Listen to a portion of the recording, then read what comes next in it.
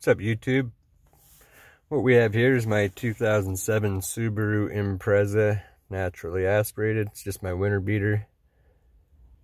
The heater, since I bought it, has only ever worked on high, and I figured it's probably the resistor under here or the relay and such, because when I bought it, this thing was a mess.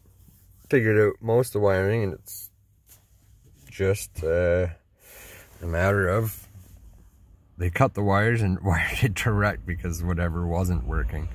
So I tried to get it to work again, and it is probably just this the module down in the heater itself, but it's just a winter beater. I only paid $1,200 for it, and I'm not about to throw a bunch of money at it. So while I was at Canadian Tire, I checked and they had a heater switch, just like a rheostatic switch.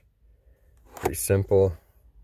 And a glove box mount that, because this was $20, and even just trying to find one of those modules for the heater was $120. I don't want to pay that. If I'm going to pay that, it's going to go in my winter, or my summer car, sorry. This is my winter car. But yeah, I'm pretty cheap about this one. So, let's fix it. I'm just going to take it apart, so hold on. Glove box is out. Pretty easy. It's just the screws. There's a few on the top, 2 on the bottom. If you're not missing all of them like mine, I only had 4 in here.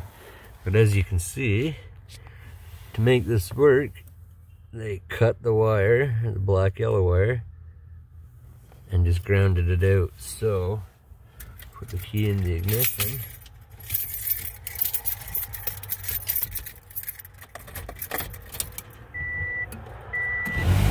And we have heat from the blower. But because it's wired direct like that, we have no fan speed selection. Not a problem. Having heat's a bonus, but it does dry the eyes out a bit, so we're gonna have to worry about this, because it's only been a month now driving this car, not even, and it's driving me crazy. So gonna have to do something about it, and this is my fix, I believe.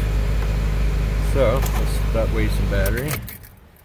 I'm gonna pause you again, and hopefully when I come back, I'm just going to tap into this black red wire, make sure it works first, and then mount it. Wish me luck. Okay, I don't have the right connectors. I'm gonna have to go to the hardware store, but I just wanted to see before I spent any money on this. It actually works.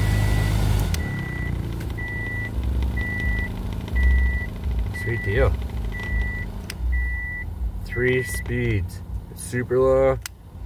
We got some medium. And we got some high. So for $20, for now, until I find parts one, I'm sure someone's got one of these. Pretty sure it's just that. If not, there's a relay somewhere else, I do believe. Maybe that one. I'll have to look into it more if I want to.